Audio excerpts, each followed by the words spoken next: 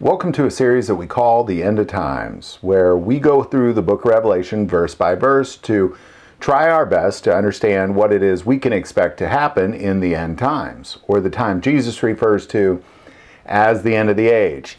Now, I just want to give kind of an announcement here. Every time we do an end of time series, and I think this is episode 46, we do a recap of where we've been through the book of Revelation up to this point, because we're going through it verse by verse, and I say where we are at this point. And I think some people are watching an episode here or there, and they think that I'm saying that in the world, this is where we are. That's not what I'm saying. I'm saying in the book, this is where we are.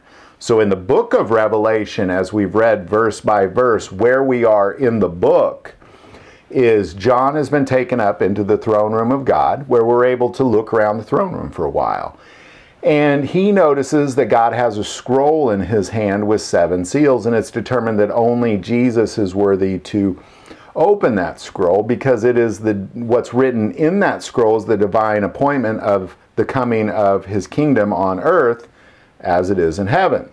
And it's been sealed.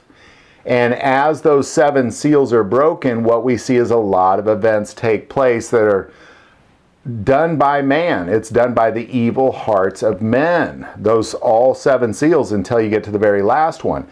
And now God is always in control, and his horsemen are kind of allowing these things to take place on the earth. But once that scroll is actually opened and the 7th seal is broken, then the wrath of God is unleashed on the earth. So everything up until that point had been caused by man.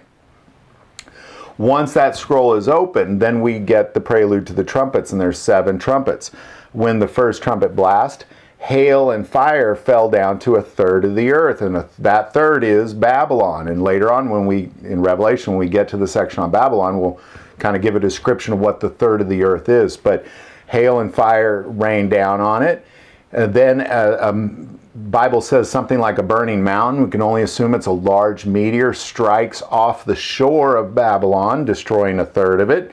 And then wormwood, who is an angel, comes down and poisons the hearts of men in that 1/3. And then the sun is darkened, probably because of all the dust and debris that has flown up into the atmosphere from the meteor. And then we get to that 5th trumpet. So everything up until the first 4 trumpets have been the destruction of Babylon. That 5th trumpet, then we see that an eagle in heaven is flying around saying, "Woe, woe, woe," 3 times to the inhabitants of the earth for the next 3 trumpets. And that's where we are. So the 5th trumpet is blasted, and last time we talked about what took place here. That an angel came down with the key to the bottomless pit, and then we went into, well, what is that bottomless pit? And now we're about to get into what happens when that is opened. So we're going to pick it up in Revelation 9, verse 2. "And he opened the bottomless pit, and smoke arose out of the pit like the smoke of a great furnace. And the sun and the air were darkened because of the smoke of the pit." Now I'm going to pause there real quick. We read this verse last time, but there's so many prophecies about the earth being darkened.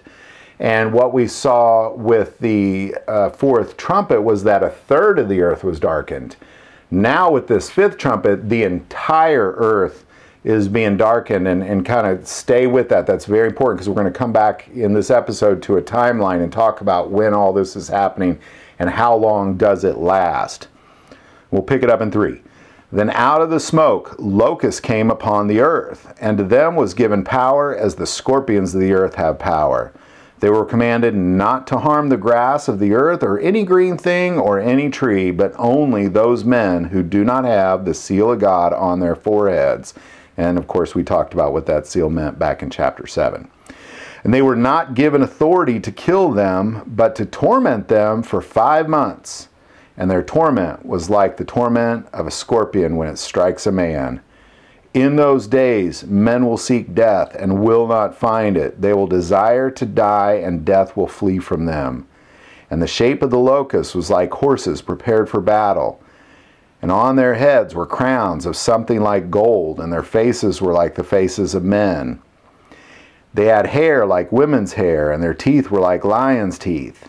And they had breastplates like the breastplates of iron.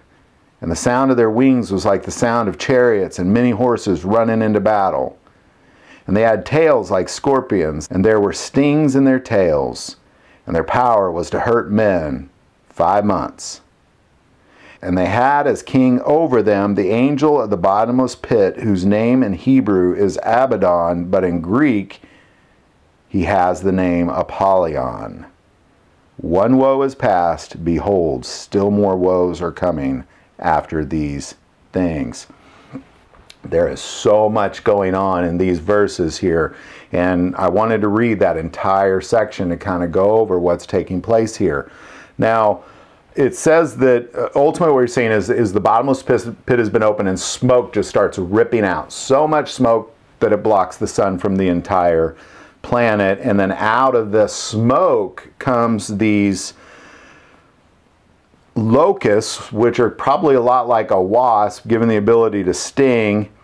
And then there's a description of them, and they clearly have a king over them, and they don't harm any grass or leaves. They're straight up after men, but only men that do not bear the mark of God or the seal of God on their foreheads, which is a spiritual seal. It's something that regular men won't be able to see, as we talked about back in chapter 7. So I want to talk about this timeline for a second, then we're going to get into, because Joel also saw this taking place, and we're going to read his description of this, and then we'll come back to it to see exactly what is happening with these locusts tormenting men for 5 months, and apparently stinging him so bad they want to die.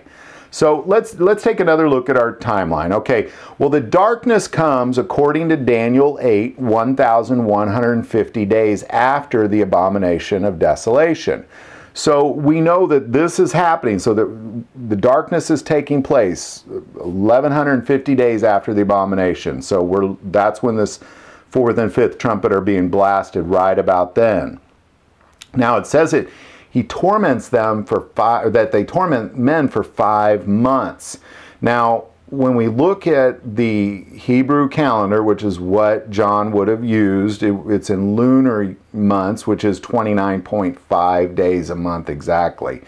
So we're looking at tormenting for 147.5 days, 147 and a half days roughly, is when they will be tormenting them. So if we look at the darkness, according to Daniel 12, for 1,290 days after abomination, the tribulation ends. So from darkness to the end of tribulation, you're looking at 140 days. So there's about a week, either prior to the darkness or after the darkness, that these locusts slash wasps slash spiritual warriors are coming out of this smoke. And then that ends the tribulation. So for the entire time in the darkness, and then of course you have 185 days from the darkness before Christ returns, according to, again, Daniel 12, 1,335 days. So once the darkness hits, you have 140 days before tribulation ends. During that entire time, this is what's happening. This is what God is unleashing, because up until this point, man is waging war against the Christians and killing them and causing all sorts of terrible things to take place on the earth. Hunger, famine, disease, war is all taking place, but it's all caused by man. And then once these seals start breaking, then we see Babylon destroyed. Then all of a sudden then there's this darkness on the land, and now these terrible locusts slash scorpions are coming out that are clearly led by spiritual things. So once that darkness hits, again, you got 140 days till tribulation ends, and for 147 and a half days, these things are just ripping people apart. Now, I want to jump into Joel, because Joel also saw this take place, and he gives a totally different description. Well, similar but very different. It gives a little more detail on what's happening here. So if we jump to Joel 2, we're going to read 1 through 11, and then we're going to break it down, because a lot of people interpret this wrong, and they do it because they read the English translation, but if you actually read the Hebrew translation, you'd see something very different. So we're going to read it, and then I'll break it down for you. But this is the same event that we're seeing with that fifth trumpet. Joel 2 verse 1, blow the trumpet in Zion and sound an alarm in my holy mountain. Let all the inhabitants of the land tremble, for the day of the Lord is coming, for it is at hand. A day of darkness and gloominess, a day of clouds and thick darkness, like the morning clouds spread over the mountains. The people come, great and strong, the like of whom has never been, nor will ever be, any such after them, even for many successive generations. So people are coming according to this verse, but let's see what that word actually means, because it's not people that Joel's talking about. And even if you continue to read Joel and you didn't read the Hebrew version, there's no way you can interpret that as actual people. The word that they use here is, it says a people came great and strong, but it's Rab, a great, Weasam, and strong, Shyam, troops appear. So what it really should say is Rab, Weasam, Shyam, a great and strong, troops appear. Not people, troops. But my New King James Version interprets it as people, but it's troops is the actual Hebrew word. All right, we'll pick up in 3. A fire devours before them, and behind them a flame burns. The land is like the Garden of Eden before them, and behind them a desolate wilderness. Surely nothing shall escape them. Their appearance is like the appearance of horses, and like swift steeds so they run. With a noise like chariots over mountains they leap, like the noise of flaming fire that devours the stubble. Like a strong people set in battle array. Now let's again go back to that word people. Now in 2:5 it says like a strong people, but what it really says is like a mighty army, is what the King James Version says, but it's Kiam. It's like a mighty army. So ultimately what they're saying is, if you go back to 2, troops come great and strong like a mighty army set in battle array. And let's pick it up in 6. Before them the people writhe in pain. All faces are drained of color. They run like mighty men. They climb the wall like men of war. Everyone marches in formation, and they do not break ranks. They do not push one another. Everyone marches in his own column, and when they lunge between their weapons, they are not cut down. They run to and fro in the city. They run on the wall. They climb into the houses. They enter in at the windows like a thief. The earth quakes before them. The heaven trembles. The sun and moon grow dark, and the stars diminish their brightness. The Lord gives voice before his army, for his camp is very great. For strong is the one who executes his word. For the day of the Lord is great and very terrible. Who can endure it? So reading that section in Joel, and I recommend everybody go back and read, it's Joel 2 verse 1 through 11.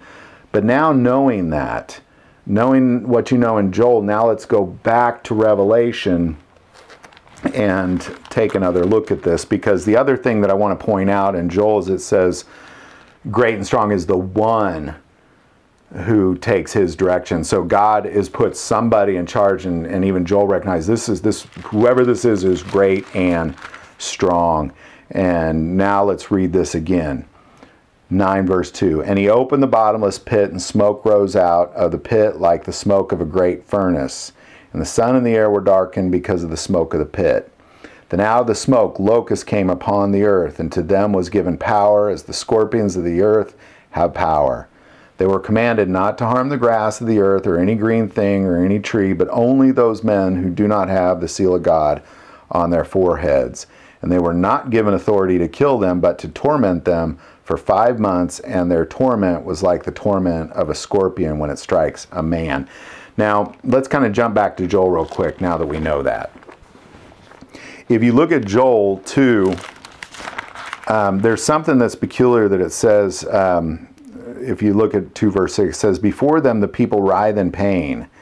All their faces are drained of color. You know, so this is not working out well for these men that are getting whooped up by whatever these things are. Now we're back, I apologize, we're in Revelation 9 verse 6. In those days men will seek death and will not find it. They will desire to die, and death will flee from them. And the shape of the locusts was like horses prepared for battle, just like Joel said. And on their heads were crowns of something like gold, and their faces were like faces of men. They had hair like women's hair, and their teeth were like lions' teeth. And they had breastplates like the breastplates of iron. And the sound of their wings were like the sounds of chariots with many horses running into battle. Just like Joel said. They had tails like scorpions, and there were stings in their tails, and their power was to hurt men for 5 months. So this is, once it becomes dark, this is what happens. Apparently they come in columns. They just roll in across the landscape in columns, just destroying everything in their path. You know, these are clearly angelic. I don't want to say they're angels, but they're definitely heavenly beings that have come out of the pit. So they could be demonic things, but they're being directed by a spiritual warrior, a strong spiritual warrior, according to Joel. And then if we look then at Revelation 9 verse 11, it says, and they had a king over them, the angel of the bottomless pit, whose name in Hebrew is Abaddon, but in Greek he has the name Apollyon. So this is really not turning out good for anybody that does not have that seal on their forehead. So, you know, even if we look at the rapture at this point, the rapture has not taken place. So if you're a Christian on this earth, you've been essentially persecuted by the beast, by the Antichrist, to the point of many deaths. Many have been slain, but you've been able to prophesy. You know, when we get to what the witnesses can do, it's really, there's some amazing power in that. And then all of a sudden you're watching Babylon get destroyed. A third of the earth gets destroyed, and then smoke just starts ripping out of whatever this bottomless pit is on the earth. And it darkens the entire planet, and then something like a locust slash horse slash scorpion slash armor-plated man-looking thing is now coming across the landscape in columns, completely devouring and stinging anybody that does not have the seal of God on their forehead. And apparently they want to die. It hurts so bad that they wish for death. And according to Joel, it just takes the color out of their face, and they're just in writhing pain. And this goes on for 147.5 days.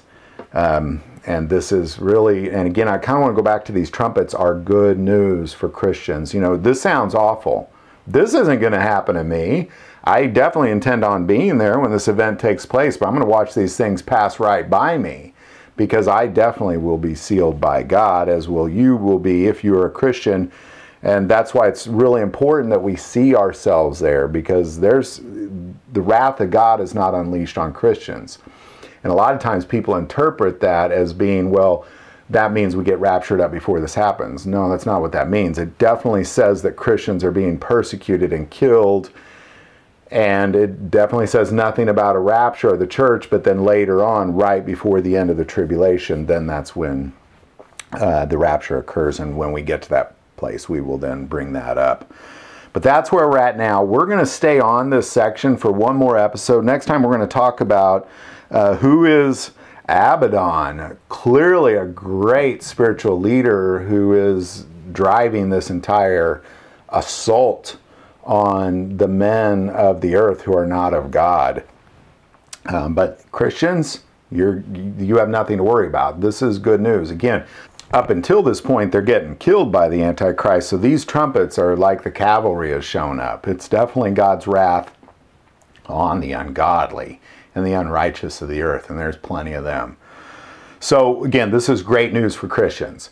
I hope these videos are helping. Love to hear your thoughts on what these locusts are. You know, I love kind of just seeing what it is people have to say about these things. I really appreciate all your feedback you're giving.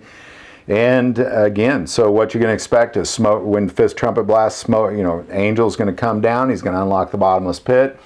Smoke's going to come ripping out. It's going to darken the earth. This is happening 1,150 days after the abomination. Then this is going to go on for 147.5 days.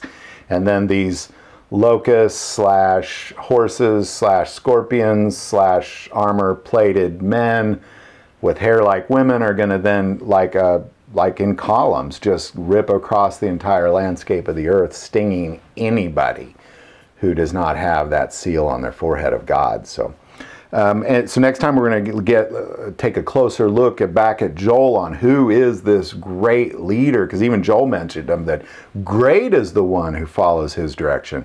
This is seriously a bad mamma jamma we're talking about here, and we'll get to know who is Abaddon, or in Greek, Apollyon. Love to hear your thoughts on it. Put it in the comments below. If you like this video, click like and subscribe. If you feel called to support our channel through Patreon, that link is also below. But the most important part of this channel is we take prayer requests, so never hesitate to send that in. Thank you for watching this episode of God, Family, and Guns. And as always, love God, love your family, and love guns.